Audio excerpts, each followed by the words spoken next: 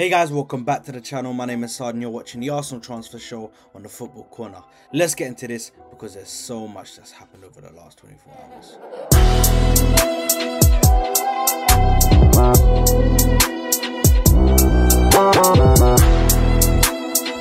So guys, welcome back to the channel. First of all, if you're new, make sure to like, share and subscribe. Let me know down below what your thoughts are on this transfer window. So far, so much has happened. Let's get to the breaking news, which is Declan Rice has been agreed. Looks like he's coming to the club, and listen, I'm so relieved we finally got it done. It was a staggering 100 mil solid fee plus 5 million in add-ons, coming up to 105 million, which I believe is the British record for an English player in the transfer windows. And yeah, listen, I'm so gassed, I'm so happy. The fee is fully agreed. Obviously a lot happened since we last spoke about Declan Rice. Firstly, Man City bid 80 plus 10, which was 90 million, basically what we bid previously, but they just put 80 million up as a solid fee and then 10 million in add-ons. Obviously we done the 75 plus 15. Now they done the 80 plus 10, that was rejected very quickly by West Ham. They weren't having that. Obviously they wanted the 100 mil fee, and it looked like they were just waiting on Arsenal to make the bid. Now Man City were in the running, and then last night looks like Arsenal finally made their bid of 105 million. Now 105 million, that bid got made and everybody was like, okay, is City gonna come in with a rival bid, maybe 105, 110 mil, start a bidding war like West Ham wanted? But it looks like we came in with that 105 mil bid, and that blew Man City out the water. They decided not to carry on. They actually pulled out of the race for Declan Rice, and now the fee has been agreed with West Ham. So the fee is agreed with West Ham, and it looks like this is a done deal. Declan Rice is going to be an Arsenal player, and I cannot wait. Him working with Arteta, hopefully improving his attacking attributes as well as his defensive attributes, making him a more complete midfielder. I cannot wait to see what he does when he comes to the Emirates, because it is going to be insane. Listen, a lot of people say, is he overpriced? Is he overhyped? Is he really that good? Now listen, overpriced, yes, maybe. Okay, I think the fee that was touted before with West Ham was 80 million, 70, 80 million. But when he won that European Conference League trophy, the fee just went up at like 30 or 40 million. So listen, as we saw before, the first fee that was projected by West Ham was a staggering 120 million is what they wanted. Now that fee has gone down from 120 to 105, and a bid has finally been agreed by West Ham for the player at 105 million. Now only time will tell what happens in the near future with Declan Rice, but like I said before, I'm so happy that we got this deal over the line, and I cannot wait to see him get started at the Emirates. Now getting on to transfer number 2, which is another bit of breaking news. Kai Havertz has just been announced. Number 29 will be here at the Emirates next season. And listen, like I said before, I didn't want him at the club. At the moment, I'm just keeping my mouth shut, you know, keeping my powder dry, man, because I don't really want it to come back and end up biting me in my ass. So for me right now, I'm not going to say anything negative about him. I'm just going to say, listen, I have trust in my manager, and I have trust in the players that he picks, and I'm hoping that he has a good plan for Kai Havertz when it comes to him playing in the squad. Now only time will tell what will happen in the future with Kai Havertz, so we just have to wait and see right now and see what happens with Kai Havertz, because he could come in and he could have an insane first season. it all depends. Will the system suit him? Will it not? We got to wait and see what happens. But for now, keep my powder dry. I'm not really going to badmouth Kai Havertz, because I already told you guys why I don't agree with the transfer previously, or why I don't think he's the right player.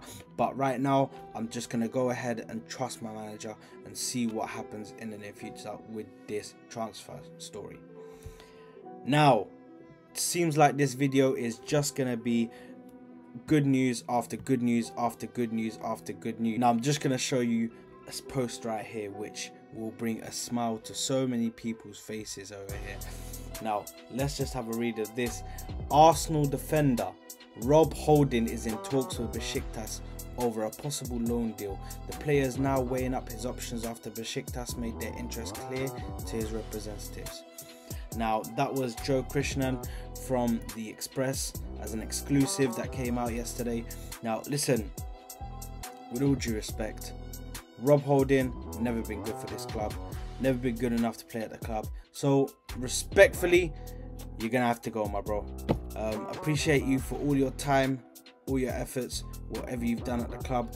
Listen, sometimes it's time to pack up and go, and I'm so happy to see the back of him. You know, during last season, you know, I do feel like he still played a part in what happened to us when we capitulated in the end. But the only reason why was because he wasn't able to hold that high line as we normally do. Arsenal were holding a very high line, and it was very everybody was in line, and he always had to fall back.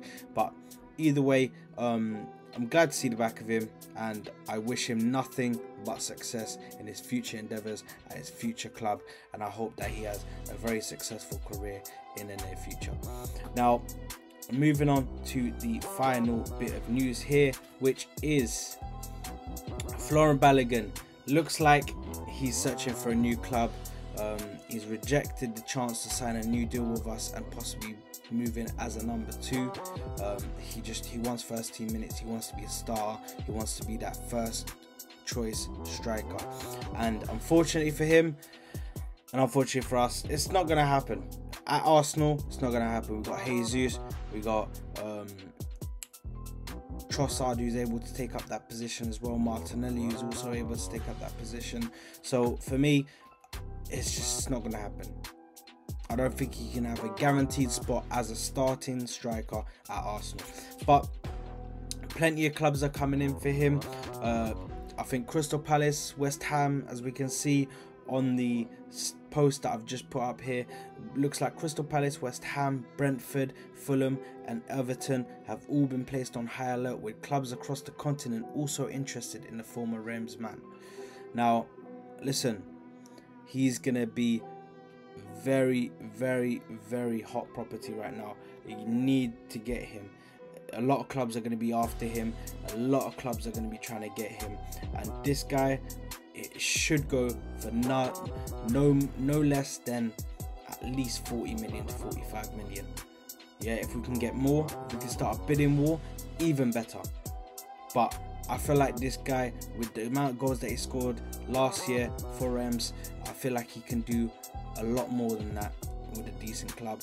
And yeah, if we need to sell him at least 45 to 50 million, as well as 45 to 50 million for him, we need to make sure we either do a sell-on clause or a buyback clause, maybe even both, because a buyback clause, just in case he turns out to be the next great striker in world football, we need to make sure that we hold in a deal to buy him back, maybe a 30 mil buyback clause or something like that. So at least if teams are looking at him to get him for like 120 mil or something crazy like that, we can buy him for 30 mil. We have first refusal. And yeah, listen, if we can do that and we can sell him, then great. If we can't, then it would be a bit of a disappointment. But yeah, so that's all the news for today, guys. Thank you very much for tuning in today. A lot of breaking news. I cannot wait to see what's going to happen in the new season. This transfer window has just moved so fast. We've got plenty more news coming. I'm waiting on some news coming out from Julian Timber, who's also looking to agree a deal which he's going to be signing. Hopefully, I believe we'll be waiting for this Rice deal to be over and done with, so we can get all the other deals done. And hopefully, we're looking at more players.